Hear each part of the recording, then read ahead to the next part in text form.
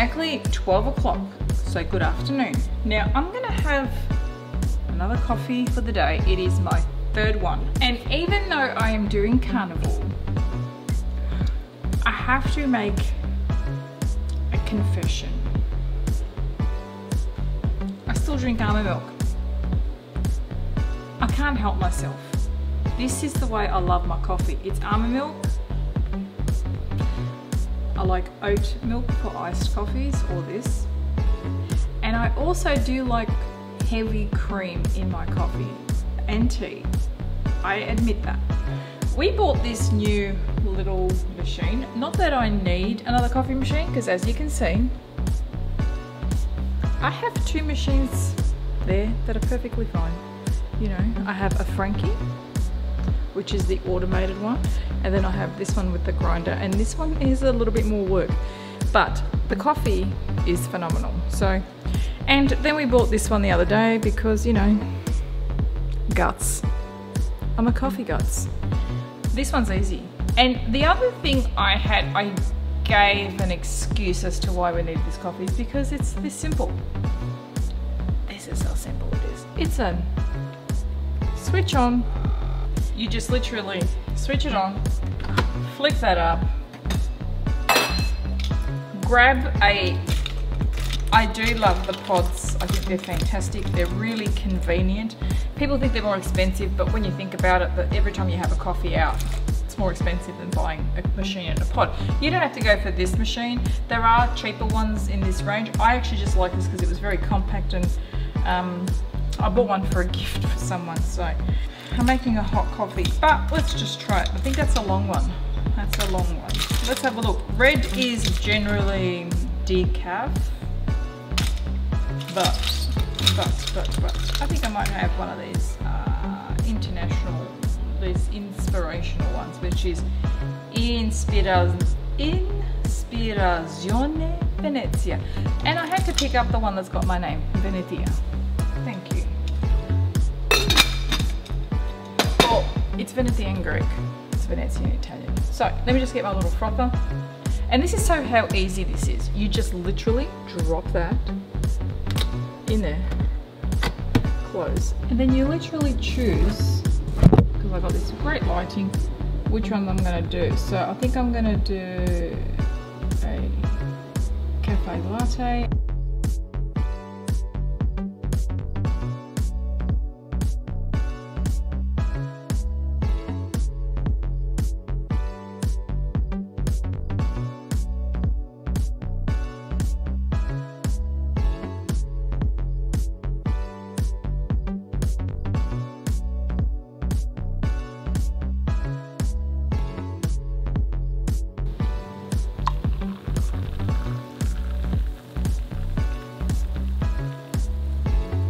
Let's do the taste test. Now that's hot even for me, and I haven't tampered with the settings.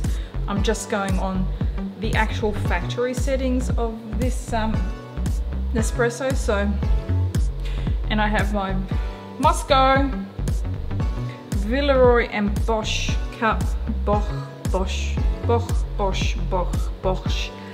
I don't know how you pronounce it. All I know is it's Moscow. Oh, that's nice. And it's hot enough. Now, if you don't like scalding hot coffee that, you know, shreds the skin off your gums or the roof of your mouth, then that's perfect. And you sip it slowly. If you want to scald your coffee, I would lower the temperature down. If you want hot coffee like my husband, I will scale the temperature up. So on the settings for, I'm just playing with it. I believe on the settings for short black ristretto and, oh shit. I tried to play with it. Anyway, so on the settings for short black and ristretto, I actually have, so this is one thing I do. I want to show you what I do when I want to clean the machine. So I'll just pop that in there because we've already dirtied that. And then literally all I press is the water function. So I don't know if you can see that. I just press the water function. And all I do is let it run a little bit of water and just stop it. What that is for me is just to clean the machine, because, you know, and the best part about this is this is so easy. Look at that. The used pods. So this one is for the ones who know how to make coffee. If you know how to make a good coffee, this is brilliant. If you're lazy, this is it, but this has an extra attachment that you can use to put milk in. It doesn't froth. Why doesn't it froth? Because between that and the Nespresso, I've noticed, they do not froth almond milk very well. They don't froth oat milk very well. They froth cow's milk perfectly. But as you can see, for almond milk, which is what I'm using this for, it doesn't froth it. And I'm not saying that these aren't bad. Like I said, for people who drink regular milk or even soy milk, froths really well.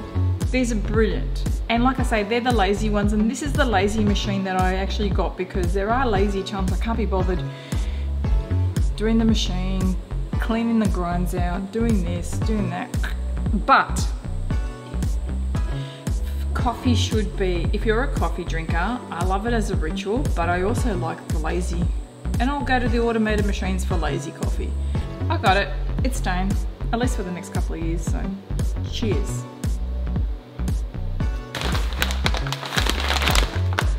Oh, see, I don't know about you, but I can tell you another thing is that why I love those two coffee machines, because they take beans. And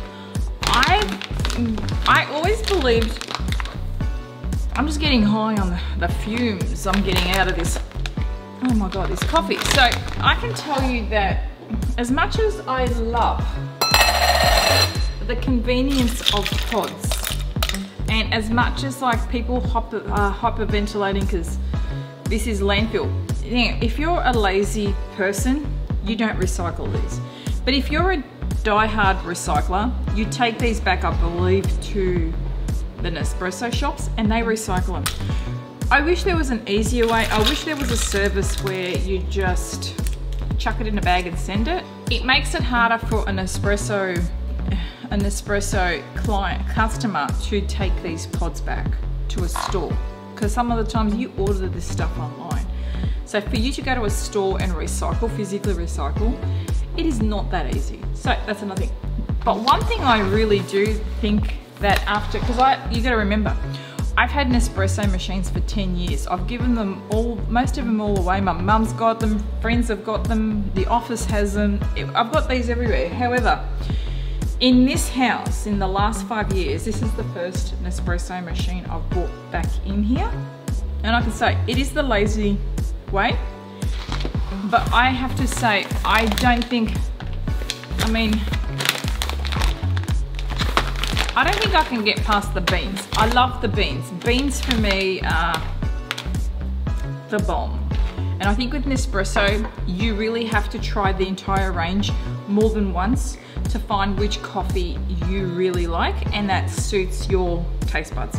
So I'm still yet to find the coffees, because like I said, I haven't had this coffee in my house since my previous house, which was 6-7 years ago. So in saying that, I'm still getting used to that taste. I love the convenience, I love doing the work, and I love the simplicity of the other one. So, coffee is such a personal thing. We all have completely different taste buds to coffee. What I like, you may not like. What you like, I might find really atrocious. So, at the end of the day, it's all a matter of taste. But like I say, this is a really good little machine, and it's so small, it's so ow, that was my ankle. It's so small, it is so compact, it's so easy to use. Like I say, this is so user friendly. Anyway, it makes a great coffee. Cheers.